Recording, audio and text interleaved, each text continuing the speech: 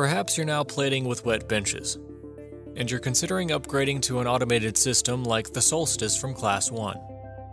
Or maybe electroplating is on your roadmap, and you're starting to put that plan together. We hope the following overview will help you. It covers the basics your new electroplating line will require, and some of the options you'll want to consider. Of course, much will depend on your specific plating processes, fab facilities, budget, and other factors, but this video will provide a starting point for your planning. Note that we will be discussing systems that ClassOne makes, as well as ancillary equipment from other suppliers. ClassOne has been helping customers to optimize their plating processes for a long time, and we'd be happy to help you in any way we can. In addition to answering your questions, we can also provide individual pieces of equipment, or a complete turnkey plating line with all the necessary systems. These are the key elements that go into most semiconductor plating lines. The centerpiece is the electroplating tool, in this case, the Solstice from ClassOne. The plating tool requires certain basic facilities, plus the special chemicals needed for plating, plus heating and cooling to control process temperatures, plus chemical analysis to maintain proper chemical concentrations. The system also requires mechanisms for removing spent liquids and process byproducts. ClassOne offers three basic configurations of its Solstice electroplating system. The Solstice LT is a two-chambered tool for semi-automated plating process development. The Solstice S4 can have up to 4 chambers and is designed for automated mid-level plating production. The Solstice S8 provides up to 8 chambers for automated volume production plating. Each Solstice is designed to operate on a slab or raised floor. The basic facilities required include power, exhaust, clean dry air, nitrogen gas, and deionized water. Each tool requires maintenance access space, as well as facility space around it. All of those specifics will be included in the Solstice facilities documents that ClassOne will provide. Plating process baths require temperature control. For this, Solstice chemical tanks incorporate heat exchange tubing, through which heating and cooling liquids flows from an external source. This can be from hot or cold water from an external heating or chilling unit. A thermocouple within the tank controls the temperature. An external heater or chiller for bath temperature control can be provided by ClassOne or by a third party. These units are typically placed on the fab level with the tool, or optionally in the sub-fab. Inline heaters/chillers place temperature control within the flow path, rather than using the indirect heating of heat exchange tubing. The inline method may be desirable for solvents and certain other chemicals if Solstice interior space permits. Solstice plating uses various chemicals, including acids, bases, solvents, and other liquids. There are several ways these can be supplied. The standard Solstice method is house bulk fill. When the Solstice needs a chemical, it signals the house delivery system and opens an internal valve.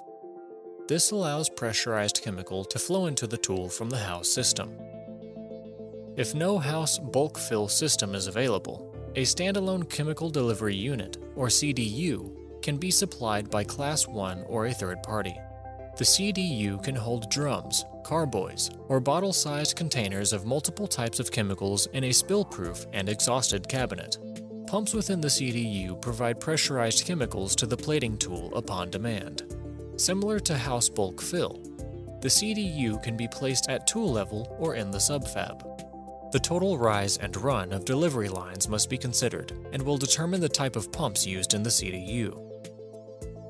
Bottle fill is another chemical supply option.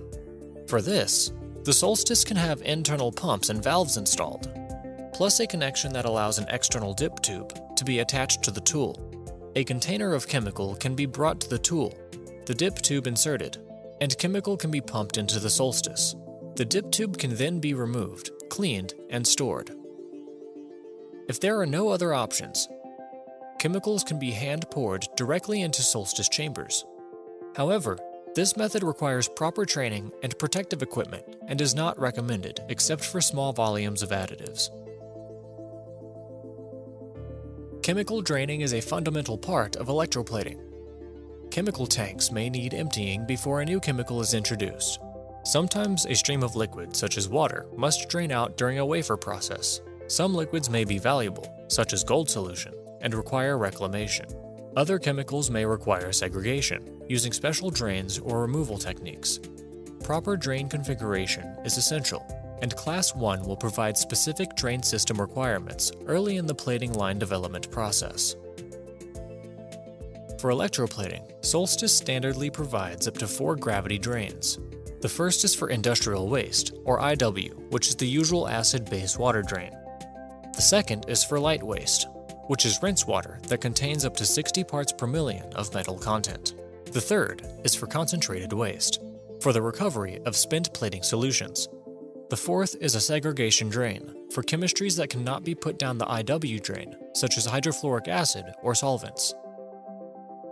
Many fabs have a central trench that contains connections for multiple drains. Sometimes the plating tool must be located too far away to provide sufficient slope for proper gravity draining, which is 1/4 inch drop per linear foot of run. In this case, a lift station should be used. A lift station provides a sealed tank with a level sensor and pneumatic pump. It is also able to signal the Solstice to stop or reduce the flow from the tool if necessary. This unit can be located behind the Solstice or some distance away, as necessary, to provide a workable draining slope. Some fabs may not provide for capture of a particular type of drained material, such as waste that contains a high concentration of metal. In this case, a drum-based chemical recovery unit, or CRU, can capture the spent liquid. CRUs can have a single drum configuration, or dual drum with automatic drum switching. CRUs provide containment, exhaust, and alarms to notify the Solstice of a full drum or error condition. If there is no sub-fab, the CRU can be located at Solstice level, using a lift station to capture spent liquid from the tool's gravity drains and to pump it to the CRU. Bottle reclaim is essentially the reverse of the bottle fill option. For this option, the Solstice can have internal pumps and valves installed, plus a connection that allows an external dip tube to be attached to the tool.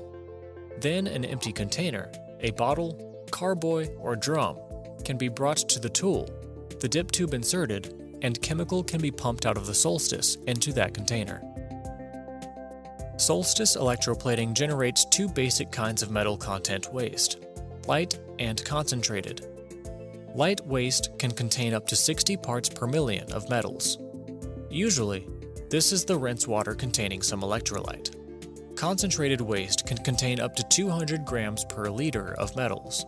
This is typically the electrolyte itself, depending upon the type of metal or the requirements of the fab's waste treatment facility. These wastes may have to be collected or segregated. Once collected, they can be sent out for reclamation, treatment, or disposal. Alternatively, some wastes may be treated on site. For treating light waste, ClassOne or a third party can supply an inline ion exchange system. This equipment features a collection system and a pH adjustment system, as well as ion exchange resin columns that extract metals. The output of this waste treatment system will have less than 1 part per million of metals and can be directed to the house IW drains. Depending upon the fab drain type and the availability of a sub-fab, the treatment system can be placed below or on the same level as the plating tool. Depending upon the installation, lift stations may be required. Plating baths generally require some type of analysis to measure the concentrations of critical components. The analytical techniques used for organic and inorganic components vary in complexity and price. Some can be integrated inside the Solstice, others are standalone. Some are automated systems that can be connected to the Solstice for closed-loop control. Semi-automated systems are also available, which require a sample to be taken from the bath to the analytical instrument. Multiple 1-liter bottles of bath additives are installed inside the Solstice. Typically there are up to 3 per bath, but there may be more or fewer. Total bottles in the tool will depend upon available space. Each bottle has a programmable micro pump that can inject additives into the bath in 1 milliliter increments based upon a control algorithm. 3 counters are available to trigger dosing: elapsed time, number of wafers, or accumulated minutes. If an external analyzer is integrated with the Solstice, it can provide information to control internal dosing. If the external analyzer can provide dosing directly, the additive bottles in the Solstice are not needed. For each Solstice plating bath, there is an external port to allow non-contact collection of bath samples. A clean container is placed into the sample port. The door is closed, and a button is held until the sample bottle is full. Samples may be sent for analysis or taken to an analytical instrument. An optional inline pH probe can be incorporated into most Solstice tools, depending upon the number of processes and available space. Using 2 of the dosing bottles for reagents, the Solstice can be programmed to add pH plus or pH minus for closed-loop pH control. ClassOne, or a third party, can provide a fully automated bath analyzer that connects to a recirculating slipstream of bath chemistry that originates with and returns to a Solstice plating bath. Each bath can be provided with a slipstream, and analyzers can be configured to measure more than one kind of bath. These analyzers typically require power, drains, and minimal exhaust. Some systems can dispense bath additives from the analyzer. Analyzers are typically installed near the plating tool on the same fab level, since frequent access is required. Optionally, a Technic Real-Time Analyzer, or RTA, can be integrated into a Solstice copper plating bath. This sampleless analyzer measures the organic and inorganic components of the copper bath and directs the dosing of additives within the Solstice for true closed-loop control. At present, this technique is only available for copper baths. Optionally, a range of manual and semi-automated bath analysis instruments are available at lower cost than fully automated systems. ClassOne, or a third party, can provide bench-top analytical instruments that use a sample taken from the tool to measure the concentration of one or more bath constituents. These systems usually require only power, and they can be installed on any available tabletop space. Whether on patterned or unpatterned substrates, precision electroplating requires precision metrology to monitor and control processes.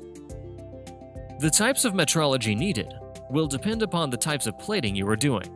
Many of the metrology instruments may already be in your fab, although some additional capabilities may be required. The fab's isolation or contamination protocols may also necessitate duplicates of certain instruments. Keep in mind that ClassOne can provide professionally refurbished, fully certified metrology instruments for very cost-effective solutions.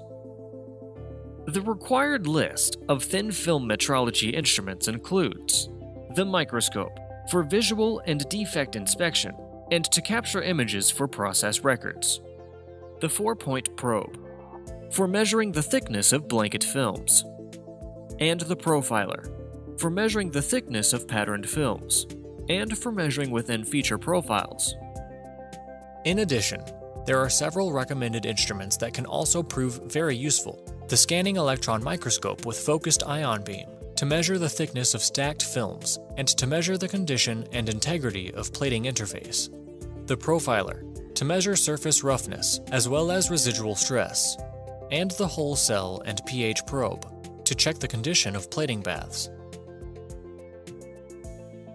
So, those are the basics to get you started.